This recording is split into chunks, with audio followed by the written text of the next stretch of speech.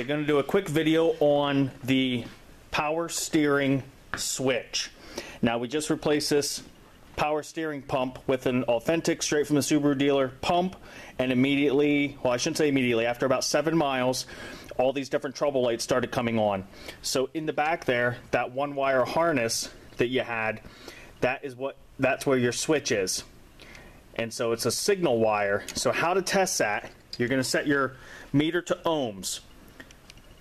Put one probe on the battery ground, and then the other probe is going to go inside the harness here that goes down to the power steering switch. You're going to have somebody start up the vehicle and turn the wheel left to right.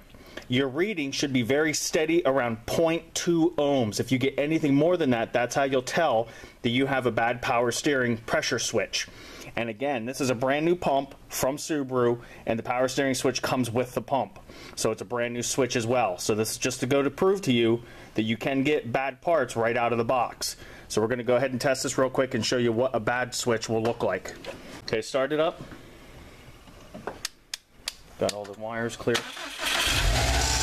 Make sure your probes are clear of the belt and everything before you have them started up. So he's holding one test probe on there. Go ahead and turn the wheel.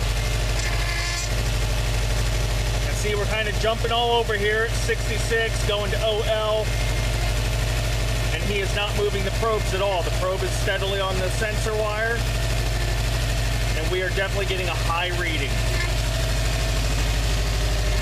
And again, he's just in there turning the wheel one direction to the other, back and forth, as the other guy's holding the probe. Okay, go ahead and shut it off. So again, any reading other than 0.2, right around there, is too high and will tell you you have a bad power steering pressure switch.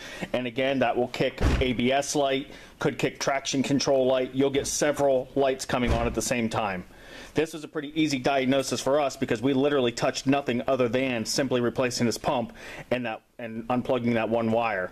Before that, the car had no code, so I knew it had to be something here. So I hope this video helped you out. If it did, please subscribe. I'm sure there's going to be more WRX stuff coming. Thanks for watching.